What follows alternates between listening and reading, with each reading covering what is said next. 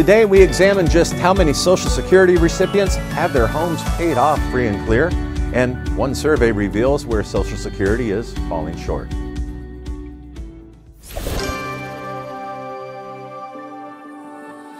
Building relationships is the way Mutual of Omaha has grown into one of the leading financial services companies in the world.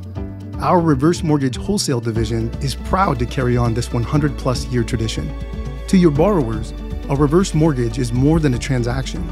It's a promise of a better, more stress-free life. Our goal is to provide you, our valued client, with the best service and support possible so you can focus on helping your borrowers achieve the retirement of their dreams.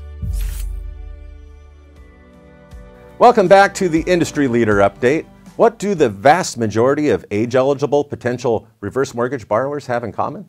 Social Security. And for most, it is the linchpin of their retirement plan.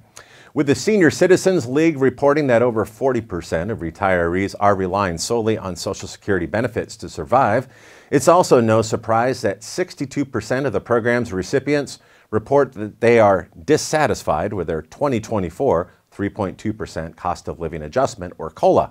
Next year's cost of living adjustment may be disappointing as well. The projected cost of living adjustment for 2025 is projected to be only 1.75%, a significant decline from the 3.2% and 8.7% increases in 2024 and 2023 respectively.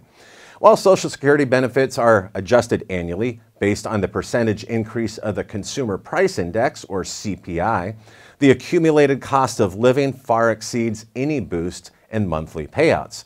We covered some of this in last week's episode, which exposed the CPI lie.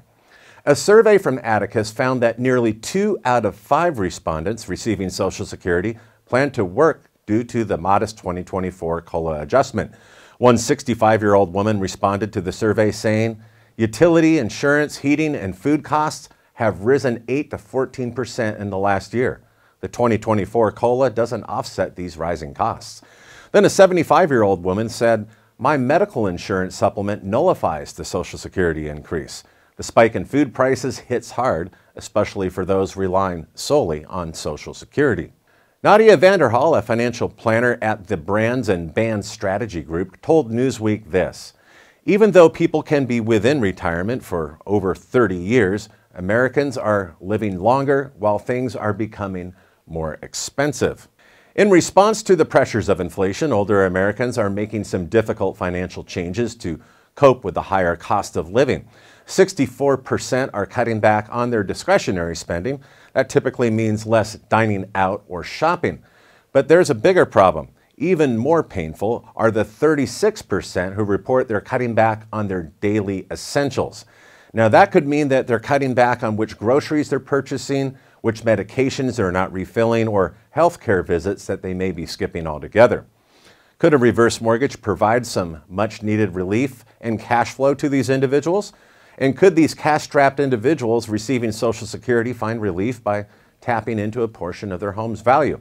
Well, to answer that question, we're going to look at the 2021 Bulletin, Housing Expenditures of Social Security Beneficiaries, that comes from the Social Security Office of Retirement and Disability Policy.